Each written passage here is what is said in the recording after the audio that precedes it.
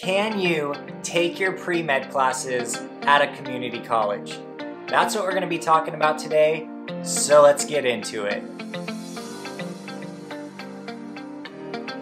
What's going on, guys? Welcome back to my channel. My name is Michael. I'm a first-year DO medical student. So if you guys have any questions regarding MD versus DO, drop those down in the comments below. And check out the video that I just made regarding the differences and the similarities between MDs and DOs. So one of the most commonly asked questions that I get on my Facebook page, if you guys didn't know, I do pre-med advising. I personally had a terrible experience and a terrible time with my pre-med advisors.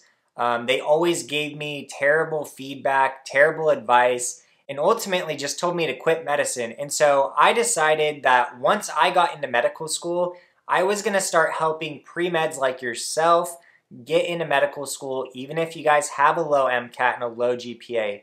We're not perfect. You know, some people aren't good at taking tests. Some people struggled through undergrad. There's a bunch of different reasons why you might have a low MCAT and a low GPA. So if you want to come talk to me, the link will be down in the description below. So moving on, I always get the question, can I do my pre-med requirements at a community college? And the very quick and simple answer to this question is yes. There's nothing wrong with doing your pre-med at a community college. Now, that being said, and I know you guys were waiting for that, because you have to understand that you guys are going to be competing in a very competitive application process. You're going to be going against people that went to four-year universities, and medical schools understand that community college, for the most part, is a little bit easier than the classes that you would take at a four-year university. So before deciding to do the majority of your pre-med at a community college, you have to ask yourself, you know, how competitive do I want to be when applying to medical school? Because if you want to be an extremely competitive applicant, then you really should consider doing all of your pre-med at a four-year university. Getting into medical school is hard enough, and you guys don't want to give yourself another reason why you are just not as competitive as someone else. And so can you do your pre-med at a community college? The answer is yes, you guys. There's nothing wrong with going to a community college and doing your pre-med. I understand that there are working parents out there. I understand that there are some students that just can't afford a large university. And for those students out there, go to a community college, do your pre-med, and go to medical school. It's that easy. And medical schools are not going to hold you guys accountable for the cards that you've been dealt in life. They understand that, you know, there's working parents. They understand that not everyone can afford a huge university. Going to college is expensive, and if you guys can save a few bucks going to a community college, or not even just saving a few bucks, but maybe that's all you can afford, then that is completely fine, you guys. If you want to become a doctor, you don't have to be rich in order to become a doctor. You just need to want it bad enough and to have the proper resources that are going to get you to that point. Now, there is one thing that I want to make sure all of you guys understand. And when you are going to a community college to do your pre-med prereqs, you want to make sure that that community college is going to actually be able to transfer those credits to the medical school. So basically what that means is you want to make sure that the credits you're taking at that community college are valid, because there's going to come a point when you're going to need to transfer those credits to a four-year university in order to get a bachelor's degree, which is required for medical school. You need a bachelor's degree. And that's the same thing as a major. And so medical schools don't require you to do a particular major. You can major in whatever you guys want. And I highly recommend majoring in something that interests you, because that's ultimately going to help you guys get better grades in the end. And when it comes down to it, when you're applying to medical school, you want the highest GPA you can possibly get. And I'm not only referring to your cumulative GPA, but more specifically to your science GPA. So if you're not very strong in the sciences, I'd recommend majoring in something that's not science related, which is gonna help boost that cumulative GPA. So something I did, I knew I wasn't gonna be great at organic chemistry or great at physics, but I spoke Spanish as a second language, And so I actually got my major in Spanish, but I also did my pre-med.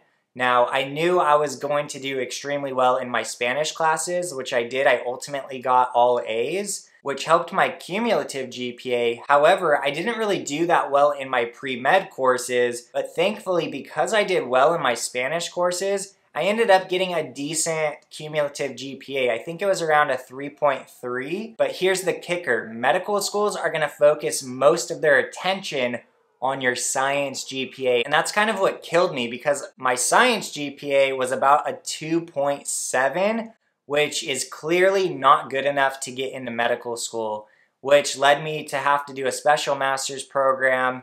And then ultimately I was able to get into medical school that way. So I know this video is all about community colleges and going to medical school and how they relate. And so I want to talk to you guys about your GPA. MCAT and GPA are the two most important factors when determining if someone gets into medical school. So if you're a student that thinks going to a four-year university right off the bat is going to actually lower your science GPA because of the large class sizes, the difficulty of the courses, then in that case, I would kind of recommend doing some of your pre-med at a community college. I wouldn't recommend doing all of it there, but maybe do some of the more difficult classes. So for example, maybe at the four-year university, you do general biology, maybe general chemistry 1 and 2, and then go to the community college and do organic chemistry, maybe do physics, and then possibly do your biochemistry at the four-year university. That way you're showing medical schools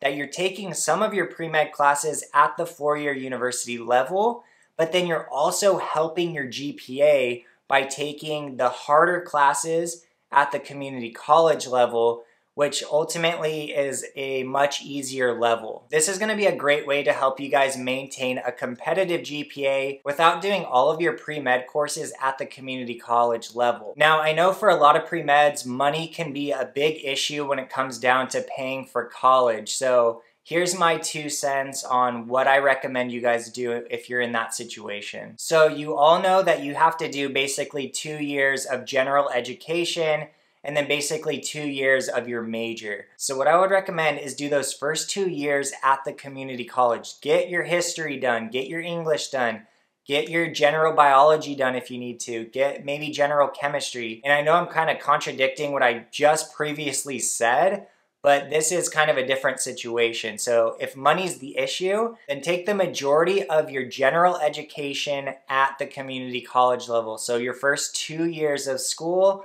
community college, it's gonna be much cheaper. Then do your final 2 years, which will include your major and the rest of your pre-med courses at a four-year university. This is not only gonna help you guys save money, but it's also gonna help you guys boost your GPA, because if you guys do the stuff at the community college, hopefully you guys are getting A's at the community college level, because it's gonna be a little bit more difficult once you go to a four-year university. So guys, I hope you found this video helpful. If you guys have any additional questions, you guys can leave those down in the comments below and I will get back to you. If you guys need someone to talk to, a good pre-med advisor, you can definitely book an appointment with me. I'd be more than happy to help you guys figure out your journey to medical school. And so with that being said, make sure to subscribe to my channel. Give this video a like, and I will see you guys in my next video.